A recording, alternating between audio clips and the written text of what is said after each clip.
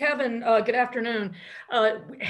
Obviously, haven't gotten to see all the guys that have been added to this defensive side of the ball this offseason yet. But as you look at the changes, what are you excited about with these people coming?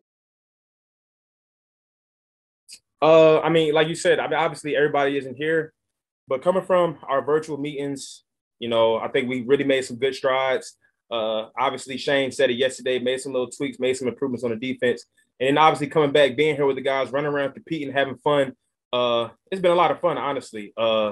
Christian Fulton, Breon Borders, Amani Hooker back there with me at safety, all the guys in front of me, the D-line. We're just having a lot of fun, just trying to get better, every single day, just 1% every day. Buck?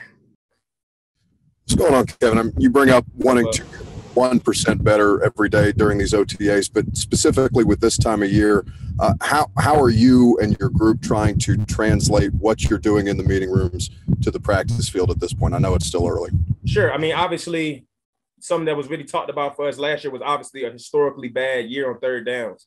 So I think that's something that we're stressing a lot, just this OTA of being better on third downs, really being aggressive, stressing, not being so far off. It's third and short, making sure that we're getting up on these guys, we're challenging. We feel like we can play with anybody in this league, so we have to go out there and show and prove every single day at practice and continue just to get better at those little things. Kayla? Hey, KB, obviously still early on, but what have your impressions been of some of these younger guys that have joined the defense? I've been really impressed, honestly. Like I said, I think Christian Fulton, Breon, Chris Jackson, to pretty much every guy. I feel like I know I'm gonna leave some guys out, but I think everybody just been improving, getting better. And that's really what it's all about. Obviously, we're not full pads or nothing like that, but for what I've seen, that I think guys are really trying to pay attention to the details, do the little things, do the things that their coach should do every day. And obviously it's not a finished product, but we're working towards, trying to be a finished product by the time the season kicks off. Terry? KB, I know you've always viewed yourself as a guy who's a leader and leading by actions and words, but literally now kind of being the last man standing from last year's starters in the secondary, do you embrace that role and take it even more seriously this offseason? Yeah, absolutely. I obviously still have to lead by example, but being a vocal leader, not only just for defense, but for the entire team, reaching over to the other side of the ball, coaching up young receivers if they have questions about, what things we're doing on defense. I'm trying to help those guys out to help us, the team out. So I'm just trying to take a vocal leadership with the entire team, not just the secondary, and just showing improve every single day, making sure that I'm, full effort, full tilt to the tackle, and just doing the little things right every single day to show the young guys this is how to be a pro. This is how we go out there and win ball games with Tennessee Titans. So just trying to do the little things right. Luke? Kevin, we know that you and Kenny and Dory and Malcolm and some of the other guys that were here last year and beyond that were really good at communicating and being on the same page in the secondary. What's it going to take to reestablish that and get you guys on the same page with all of the new players you're going to have this year? Building relationships. I think in the defensive back room, probably one of the most underrated qualities of a good defensive back room is relationships. So just trying to build those relationships, not only, in the locker room, in the meeting room, but outside of the building. Obviously, we're still under certain protocols, but doing whatever we can to try to continue to build those relationships, get to know each other better. And obviously, once we get the full group in here, that's what it's going to be about. Because I think once you really get to know a guy and you kind of get close with a guy, it's kind of easy to be out there in the field. You can kind of give a guy a look and he already know what you're talking about. So I think that's the biggest thing that we have to continue to build this year is the relationships just off the field so we can feel more comfortable with each other, on Sundays. And I'm curious, have you met at all with Coach Schwartz or worked with him in practice at all? And what's your understanding of how he's going to be able to help you guys? Yeah, I mean, obviously he's here as an advisory role. This guy has been doing it for a long time at a high level, coaching a bunch of different teams, been a head coach, been a D coordinator. It's funny, he actually worked me out at MTSU coming out, I think when he was with the Eagles. And even just talking to him back then, he had so much knowledge to give me about some guys that he's coached. And I haven't met with him on a one-on-one basis just yet, but I've had conversations with him on the field, just talking about different things. I think it's going to be a great asset for us throughout the entire year. Jim Wyatt? And KB, you talk about building relationships. I know every year is a new team, is different, but does this seem like you guys in a lot of ways are starting over? A lot of guys up front new, a lot of guys in the back end new, and are you still in the process of learning guys, understanding guys, and how much of a challenge is that? Yeah, honestly, man, something that I've learned, and as I'm continue to play in this league, is that you have to start over every single year. Obviously, I think that sometimes some successes or certain things that you do from the year before can carry over. But I think as a mentality wise, you have to kind of eliminate all the success that you had last year, restart your mind, reset goals, and start all over. So obviously, yes, we're starting over this year. We have a new group of guys. We have new goals. We want to be a lot better than we were last year. So that's the motivation, trying to go up and trying to improve, whether if it was third downs, pass defense, sacks, everything. We're just trying to improve at every facet of our defense. So yes, absolutely, we're starting over.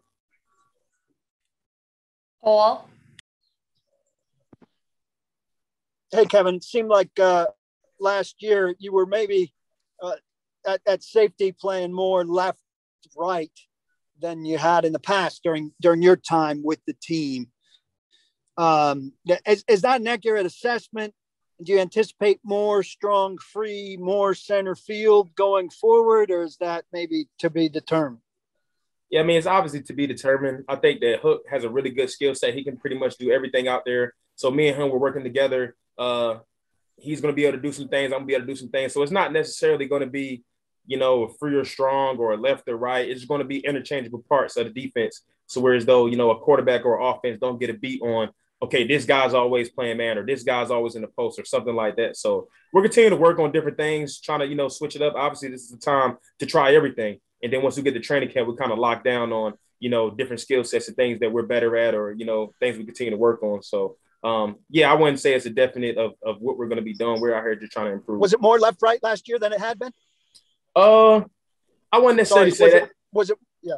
No, I mean, obviously, yes, most of the time I was maybe lined up on the left side of the field. But at the same time, like you said, depending on matchups, depending on different teams, if it was a tight end, obviously a top guy, obviously I want to be the guy to cover him. So like I said, it just depends on the formation, the call that we have on defense, depends on our alignment. Appreciate it. Yep. Gentry?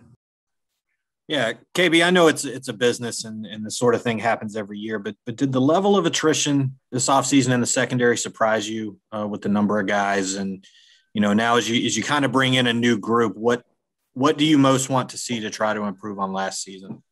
Yeah, honestly, man, nothing in this league really surprises me. Every single year you see things that you might not thought was going to happen, but it's a business. And just like you said, I understand it to the fullest. And those certain things that you can't necessarily be concerned about, you just go out there and try to put your best foot forward. Whatever happens, happens. With this group of guys, obviously we have new faces in the secondary. So we're just trying to gel, come together, get better, and, let those things handle itself. At the end of the day, we're just trying to be the best that we can be the best in the NFL. And, that's our goal. So at the end of the day, we're going to try to do anything we can every single day to try to get 1% better. Corey Curtis. KB, back when Logan was here and you guys had the whole MMCB thing, that was kind of a focal point that brought a new group of guys together, kind of became an identity. Is there something like that you want to try to do with this group to kind of make you guys want to give you like one focal point to look at? Yeah, I mean, the MMCB deal was something that kind of just came about organically.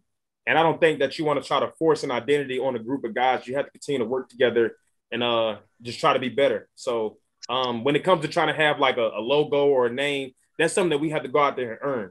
So I think for us, obviously with last year, I think that we wasn't aggressive enough. We wasn't playing like on red if it was third downs or whatever. We just got to be more aggressive. So if that's one thing that I think that we can try to continue to improve on, just as OTAs, being aggressive and challenging guys, no matter who's out there in the field, challenging guys and make guys make contested throws. Those guys get paid too. But at the end of the day, if a guy's catching the ball, he has to be challenged.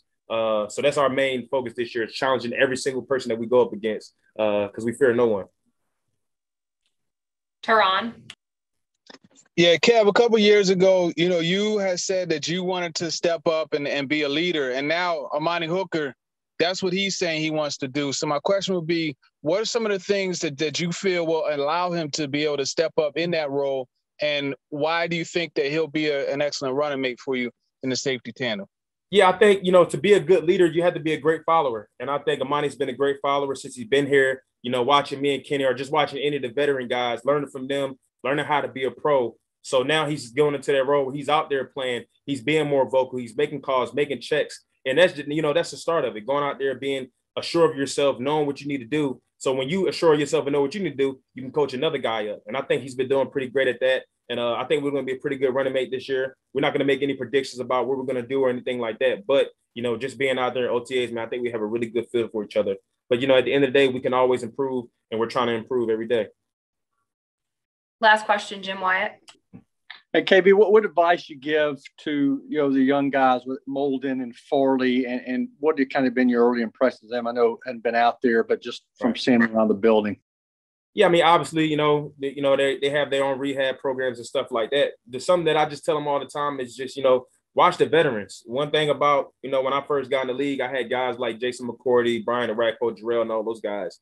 Not only did I listen with my ears, but I listened with my eyes. One thing that I did when I first got into the league was, I looked at the parking lot. When I got there in the morning, I was looking at cars, what car is here early in the morning?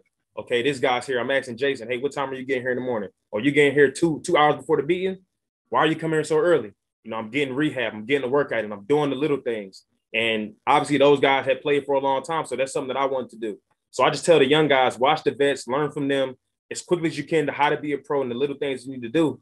Because at the end of the day, this league is obviously very competitive, and it's a business. So everything that you can do to try to elongate your career, to go out there and make plays and put yourself in position, watch more film and things like that, is going to do nothing but improve your chances of being successful. So that's something I tell all the young guys, not just the corner, just everybody on the team. And I know it's early, but you kind of like their mindset early from what you've seen. Yeah, just in the class, some of the guys are being sharp. I think that just listening to them in the meetings, they sound sure of themselves. But, at the end of the day, you got to be able to take it from the meeting room to the field. So I'm definitely excited to see those guys on the field. Those guys are working extremely hard to get back out there with us. So hopefully we'll get them out there soon. But, everybody has their own program. But I'm excited about those guys, honestly.